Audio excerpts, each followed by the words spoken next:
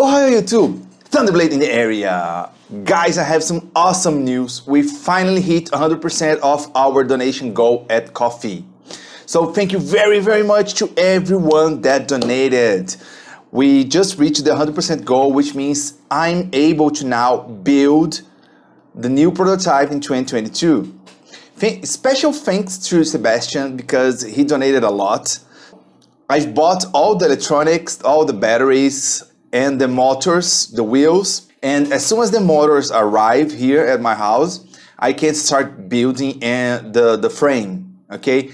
It's really hard to build the frame without having the parts here because I don't have all the measurements I need to actually build a part around them.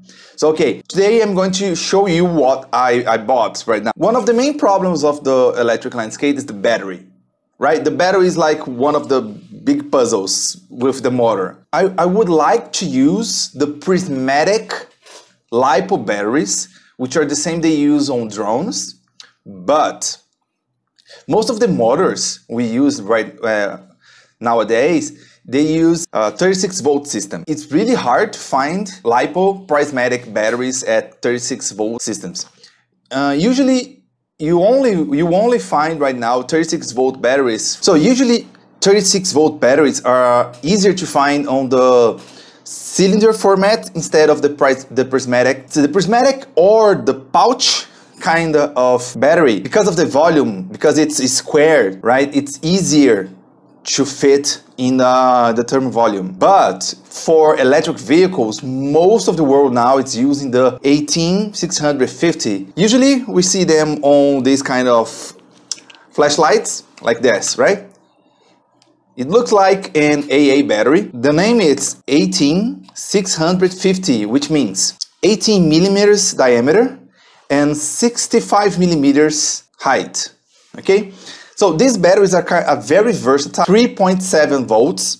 So you just stack 10 of them to have a 37 volt battery. They're very easy to build around. They're very versatile. You have a lot of different capacities for these batteries. But the problem of these batteries is that they have a really low C rating. What is a C rating? C rating has to do with how much amps you can discharge the battery. So most of these have 10 amps discharge rate maximum. We are talking about 30 amp system here on the electric inline skate.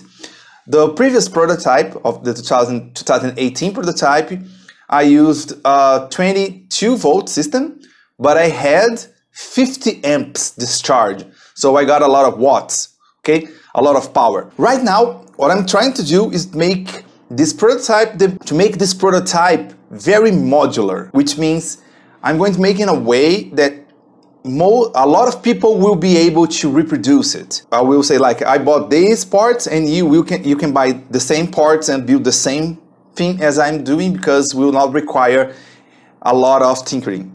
These are the batteries that I bought, okay? They're kind of big for an electric inline skate. And the problem is we need 10 batteries for the 37 volt system. But to make up for the lack of discharge rate, we need to put another 10 batteries in parallel to these. So we can have 10 cells, 2 parallel system here, which means I have 20 cells here, 20 batteries in this pack. So, which means we have 20 of these inside of here. You can see the size match. So there's 20 batteries here. These are actually hoverboard, the Chinese generic hoverboard batteries, because these things are cheap and they are very easy to obtain right now. I think these ones are refurbished ones because they were like cheaper than buying the cells separately. I have 2 of these batteries and 1 for each foot. Of course, they're kind of big, you can see. And this is the box where the electronics came in. I'm using generic electric speed controllers. I'm not using anything programmable or fancy like the VESE, the VESC. Let me show you first the hand controller. Okay, one of the things that I chose this specific controller is that in the ad, in the AliExpress page, they showed one controller controlling two speed controllers, which means I could use one controller and control both feet. I do not know if this is possible yet, okay, out of the box at least. I will keep you updated on this as I build, but I cannot actually test it because the motors didn't come yet. Okay, since the motors are too heavy, they will take a while to arrive, and I'm waiting for about a month and a half. So I hope they arrive at the end, by the end of June. Let's see. Okay, so let me show you the controller. It has one screen here, has the throttle control here. They even like put brake and acceleration here. You have the power and the reverse, which means this only brakes, this doesn't go on reverse. So you have to brake, change, click the change button to reverse. Of course, if Thunderblade actually goes into production, I will obviously have custom controllers built by them, and then we will have like brake and reverse together. When we are skating, we like to spin, and sometimes just go backwards and just want to accelerate backwards. I don't want to stop and change for changing like the board guys. Okay, so this was the hand controller. It has like a lanyard, so it's harder for you to drop it, and it's really easy to hold. To the electric speed controllers. So these are the electric speed controllers. You can see here they have a metal backplating, and they have all these wires here. Okay, so this is for the battery, and these are for the motors, like 3 for each motor. And they have here the input for the Hall sensors on the motors. Okay, so they should work, and they already have this metal plating for heat dissipation. So I'll just stick this to a bigger metal plate so it can act as a heat diffuser. And the one good thing about these, when you buy it like them, is like you get a power button. Like one of the problems with high voltage systems like 36 volts and onwards is when you plug the batteries, you have usually like a spark, like okay? Thanks. And this spark can actually fry these electronics. So you have, so if you keep plugging and unplugging, keep plugging and unplugging every time you go use your prototypes, it's easier to fry these.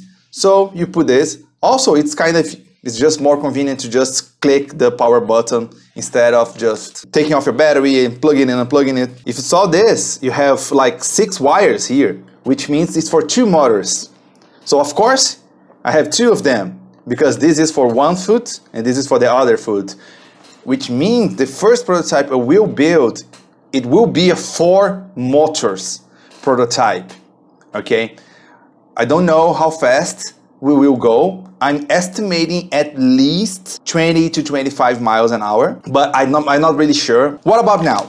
I have the speed controllers, I have the remote controllers, and I have the batteries. I need the motors to arrive to start building the frame. I've discussed on previous videos about the boot, how we could build a self-lacing mechanism, and all of this stuff. But for the prototype, the important part we're trying to test are the motors, the batteries, and speed controllers. Okay, the electronics are the parts that we need to see if they work together. So the very first prototype will be like something very simple, just to attach all the electronics.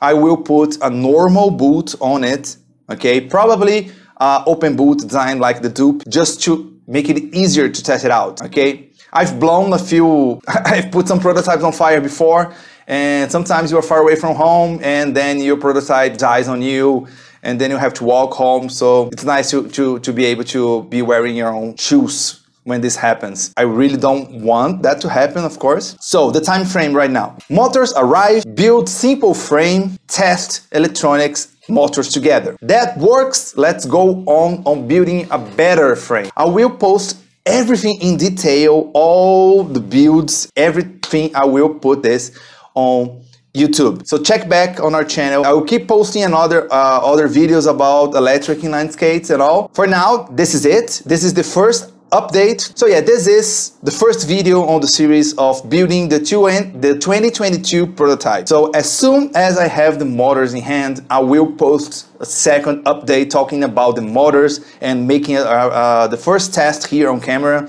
to see if the motors actually spin. Right? We never know if these things will spin or not. Start building the first frame to test. I mean, when they arrive, I might just start building right away because just like you guys, I'm waiting for this for so long. Keep tuning in on our YouTube channel because as soon as the motors arrive, I will post it here, I will post it on Coffee, I will post it on Twitter. And yeah, we're gonna build this together and we'll make it work and then we will storm the streets. So, keep tuning in, we're gonna build this prototype and let's storm the streets.